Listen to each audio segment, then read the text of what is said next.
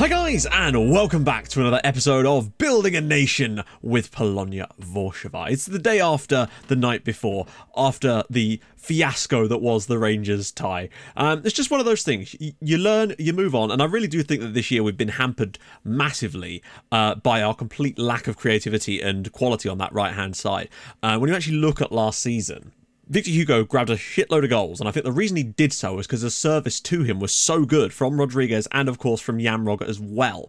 And that really did contribute. And that also improved the sort of the service to Carballo and, of course, Dzwigala by extension. Not only that, but we were given goals from that right-hand side too, so Victor Hugo was able to create for other people. And Valery, well, he scored his first goal for the club in that game against Zag, so you can sort of see how off the pace we've been this year. So what I've done over this period is I've actually been playing Campagnaro on the right-hand side instead of Valery, and we have been definitely better, as you'll see. But also, more importantly, there's been a youth intake. You've seen the title. I am very, very happy. Nearly perfectly happy, but we'll see. I'll just show you the youth intake. You should be seeing it on your screen now. This guy is something else. Let me just quote from my assistant manager or my head of youth department. He was considered one of the best of his generation. I don't know if that's like golden generation. I think golden generation is where you get a lot of good players. I think this is where you've got like one really standout, and boy is he a standout considering he's like 2.5 stars. I think it was. Brilliant. But now I'm going to show you him because this is where it really does get good. And this is him. This is Blaise Lisic. Wow. I'm utterly in awe. Let's just go through this. Like, dribbling, 13. Crossing, 15. For a 16-year-old, he's got 11 finishing, which is great. Perfect for that role. 13 first touch. The one downside, firstly, straight off the bat, is that he's a left-sided midfielder rather than an advanced player. So we're already training him to play further up. He had nothing here before, but we're training him there. The other downside is, God, I wish this guy was on the right-hand side. It's like we're all right in this. We've got Victor Hugo. We've got Pauls. If this guy was on the right-hand side and had these stats, I would be amazed. But okay, whatever. Moving on. He's fast. 16 acceleration, 15 pace. He's 6'2". He does argue with officials, which isn't great, but he's got consistency as well. I am so happy with this guy. I think he has the potential in terms of overall impact to be better for us than Mateusz Dzwigala, and I never thought I would say that in this save. So this is Blaise Lisic. What a player he already is. Not a single red stat. In fact, I think his lowest stat, his lowest attribute is just long throws. I mean, of the actual things that matter to a role on that side, let's just see. Winger on attack, which is what he would be. The lowest one he's got is passing of 9, and he's still only 16, remember. His vision of 8, I quite like that to be quite high as well, but he's got reasonable good composure. It's the fact that he's tall and fast and already has excellent technical abilities. I'm very happy, very happy, to the point that I've thrown him straight into the first team squad to give him some games. Now, we played a load of games off camera, a massive amount, which we're going to go through today before the final match of our first of the championship group. I was thinking about trying to do the whole lot, but it was going to be close to sort of 20 matches off camera, and I just didn't have time. It's not really much of a case of, oh, well, you know, just do twice as much for one episode. Yeah, but what you forget is that we still have to do another episode. Otherwise, yeah, if that makes sense. If I do twice as much for one video, it doesn't mean I've got 2 videos. It means I have 1 video, and then I still have to make another one after that. So time is of the essence, but I just think this is brilliant. How do you get the opposition report, which you use before each game? I can't seem to find it or get it anywhere on the opposition page. It might be down to not having the right data analysis facilities and having the right amount of data level and data analysis, I think, if I'm thinking of the same page. Because if it's not appearing, that means you're not scouting it, or you don't have that set up in your training to give you that report. I think that might literally be the other thing I can think of. All the Americans at Schalke, Bello, Sargent, Weston McKennie. Cool to see that many Americans in one team in the Champions League. Yeah, and I know some of them, of course, were there already, but they have clearly actively gone out and signed more. I think they actually have an American regen there too. It's really cool the way Schalke have just gone, yeah, we want the Americans. Time for the old hairdryer treatment. Anyway, they're kicking a boot across the dressing room and hitting Victor Hugo in the head. To be fair, I blame Kevin. No, I'm joking. Kevin is the one at fault for the Schalke one initially. Everybody was at fault for the Rangers thing. The defenders particularly were bad, but it's water under the bridge now. We've just got to push on, you know. I have made another signing. He's not joined us yet. He'll be joining us in the summer, and I'll be explaining why. But I think he is, I might have mentioned him in a previous episode as being like the guy for that right wing slot potentially. So we'll talk about him after the game's off camera. But I wanted to show you Lisic first because he's had some involvement in those games, as you might have noticed. So directly after the Rangers game, we had a really poor performance away at Swansk. They took the lead through a mercy, and I thought that was probably going to be it, to be honest. But we did actually get a goal. The ball was whipped across, and there was Mateusz Dzwigala to score a header from a corner. I think that's the first one he's got this year, considering what's going on with that. So I'm wondering if maybe our corner tactics need working on a little bit, because it just was not looking good. But we did bail ourselves out to remain unbeaten, which is the most important factor. And then actually pick things up away at Katowice in the cup. A goal from Militic, one from Carbayo, and one from Valery. Yes, that's right, he scored a goal. We've actually looked pretty good in the cup this year, which is quite weird, and I don't know why. My guess actually is because the rules in the cup mean you can only have 2 foreign players in your squad. And a lot of the other sides in this league, I think, are having to really scrape the barrel for players, whereas we've actually got some nice options with our homegrown talent to put in the team. So, yeah, I think that's definitely helped. But then that form carried over into the league against second place Wisła, a really, really top performance. Goal from Pandurovic, and then 2 from Campagnaro, proving my point really about how Valery just really doesn't seem to do a job, allowing Pauls to get an assist in this one. But 2 goals for Campagnaro. He's vastly outscored Valery this year, despite playing way less matches. And that to me really does show that even a half-decent player on that right-hand side could do bits for us. And Campagnaro is not that player. He's at best mediocre, and that really is pushing it. Whereas Valery is just... he's been dismal this year. I really think that was a poor signing, but at the time it felt like a good signing. But hey, but then it finally happened. Our first defeat in, would you believe it, 49 matches. What a massive surprise. Just as you're about to hit 50, bam, there comes the result. We lose 2-1. The most frustrating thing about it is it was 2 long shots, and I thought Franceschi, you know, sometimes when it's just, that's just how it is. We even equalised too. Victor Hugo scored a wonderful, I think it was a free kick actually, to equalise for us. And I thought, oh my God, at least we'll survive. But no, Brian Martin's got, Brian Martin? I didn't recognise him. Is he a real player? He is a real player, and he's Spanish. Brian Martin, maybe. Yeah, another long ranger, and Corona become the first team to beat us in 49 league matches. Really annoyed me, but ah well.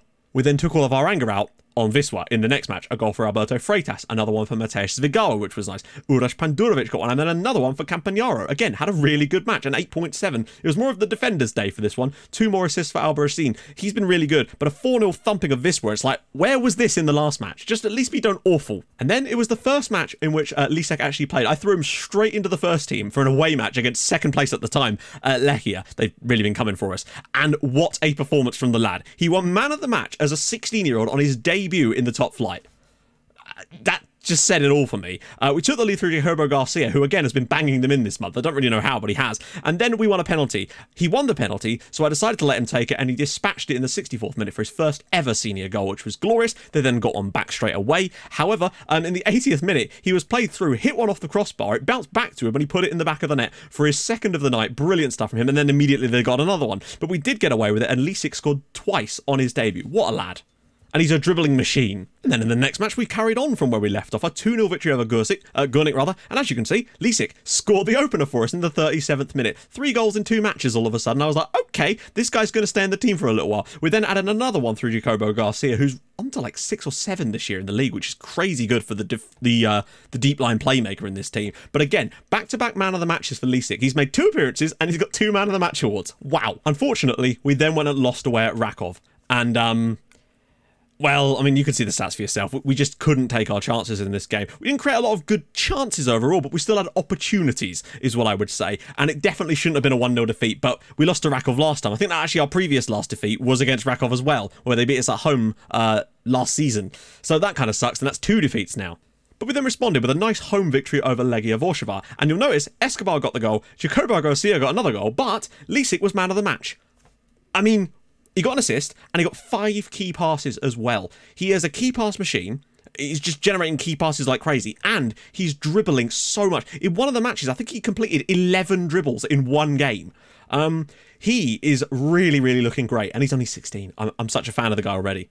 And then a final off-camera game, a 5-0 thumping of Rakov in the cup. My guess is, again, because of the rules, they had to change around players. Militic got a goal, Pandurovic got a goal, Kevin got a goal, Campagnaro got a goal, Pauls got a goal. 2 assists for Escobar on the night. I actually saw him grab man of the match, but everybody was brilliant. Lisek didn't start this one. I rested him for today's game so you guys could see him against Cracovia. So we are through to the cup final, though. I don't know who we're going to play, but we could potentially do the double this year, which is at least something. We've not done that before in this save. It just sucks that we're in this position, really. So this is how the league looks. We are 9 19 points clear now of Lechia. Wisła went on a period where they lost 5 in a row, I think, and then drew one, so it completely ruined their chances as Lechia caught them up.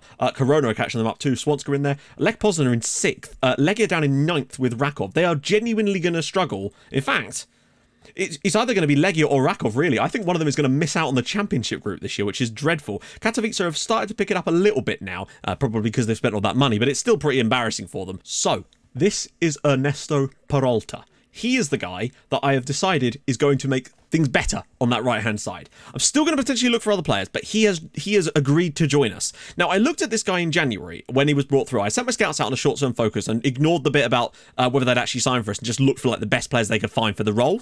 And he came back. And I thought, you know what? There's a chance. We'd sent out scouts to watch him. I went to watch a game, I think. You declared as a top target, and he softened to the idea of signing for us.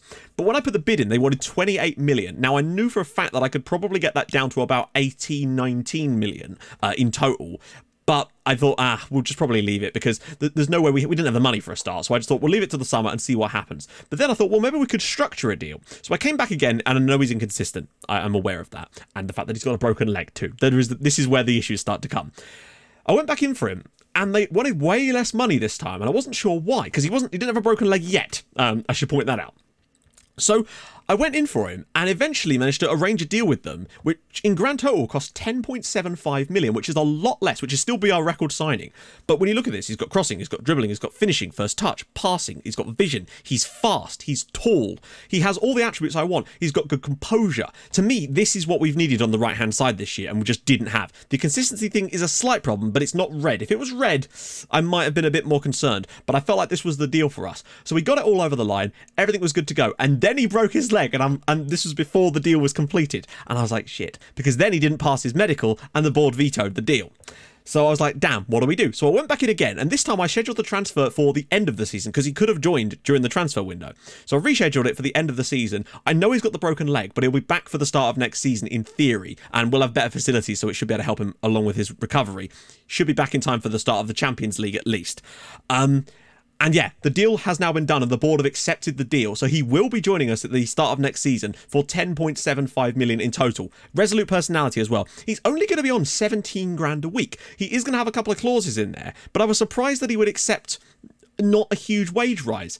But I think this guy's decent. He's going to join us. I'm really, really looking forward to getting him in. I think he'll be the missing link for us. I genuinely think that that's what's missing this year. I'm still pissed that we've lost those 2 matches. But I'm going to put back into the team. Oh, he's not even listed here, is he?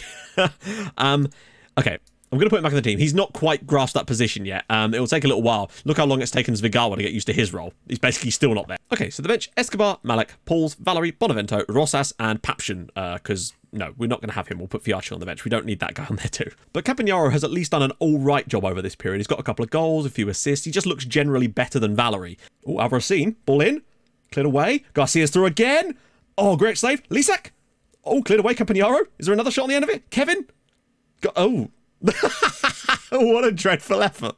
Lisek's got good delivery too, so we might be able to find Dzwigala, and it's over the crossbar. Good chance. Wow, we really are dominating this match, which is really nice to see. Yamrog, 69% possession still. Ball across. Lisek is in there again. He's scored. It's Cracovia 0, Polonia Warszawa 1. He's got 4 goals this season already. From the left-hand side. Yamrog with a nice little throw in, but it comes back to him, and he's just peeled away to the far post. Nobody's tracked the run. Wonderful ball in, and a beautiful finish from Lisek, and he's now scored himself his 4th goal of the season already. Brilliant, lad. Well, we can actually see there that Legia would go into 6th, and Rakov would, despite coming 2nd last season, not even get into the championship group this year, which would be an abysmal showing for them. Lisek's through again. Oh, nearly. Could take someone out here. Dzwigala. Lisek. Back post, Campagnaro, and it's in the back of the net. We're 2-0 up. Anthony Campagnaro now with the goal, and Blazy Lisek now gets the assist. I mean, I know I said this about Dzwigala before, but I really do think this guy could actually be more important in the grand scheme of things. He's come flying into the team. I think he's on for another Man of the Match award tonight if he carries on like this. It's 2-0 now away at Cracovia. We're on to 76 points. We can definitely beat that record. He's still around. Escobar. Dzwigala's in. Oh, drills it just wide. He's really not been at it this year. Rakoshki. Oh, God. Oh, what a save from Franceschi. Oh, we are pushed right up on them here. Oh, my God. That's dangerous as hell. Lisek's through again. Can he slip it in for someone? He might. Dzwigala bends it wide of the post. Ooh. there we go. Cracovia 0, Polonia Warszawa 2, and wait, I think something did change in the league. Legia don't qualify. Oh, you are kidding me. Legia have actually lost at home to Wisła in the end and have not qualified for the championship group. Rakov do get in there. Lech Poznan get in there as well, which is good. But Legia, come on, lads, you're better than this. I know they're our big rival, but we kind of need them to do well. Lisek is somehow man of the match for the 4th time in 5 league starts, and he scored in 4 of them too. It just reminds me so much of Dzwigala when he started for us last season, or the season before. So there we have it. The championship group, we do, in theory, hopefully have fixtures for it. Yeah, wait, I better check that actually. Please have fixtures. Just shat myself for a second there. Yeah, so we are top, of course. 19 points clear of Lechia. Wisła, I think they'll definitely get into Europe this season. I think it's very unlikely that they're going to slip any further than that. But it's the fact that Legia didn't manage to qualify for the championship group this year. I mean, that's just painful. We've also got the cup final in there against Legia, so that's going to be interesting. Actually, I'll tell you what we'll do. We'll make it not 2 episodes, 2 matches, but the first one will be the Legia game as the cup final, because you've got to see that, and then the last one will be the final match of the season against Wisła to finish things off. You've got to see the cup final, but I don't want to do a separate episode for it. There's no point. We'll just do it as one big episode. So that's going to be fun. If you've enjoyed this episode, and I really hope you have, we've actually got back into decent form lately. 3 more matches in a row without conceding a goal, and only 1 goal conceded in the last 5 games, so that's definitely better, and we're scoring more goals now thanks to the new boy, to be honest. If you've enjoyed it, drop a like. That'd be spectacular. If you're looking forward to seeing how this guy's career progresses, then drop a like. That'd be fantastic. I just can't believe... then again, we got crap last year, so it kind of swings and roundabouts, I suppose. But he, for me, is the best one we've actually had so far. But let me know, who's better, Dzwigala or Lisek? I'm curious. And I suppose it does kind of make sense, though, because we have increased our youth recruitment and junior coaching since then. So that kind of makes sense. Yeah, if you're new to the channel, subscribe. That'd be awesome, and I'll join you guys in the next episode for the cup final and the final day of the season. So hopefully we can do a double. That'll be awesome. See you guys soon. Thanks so much for watching. Bye bye.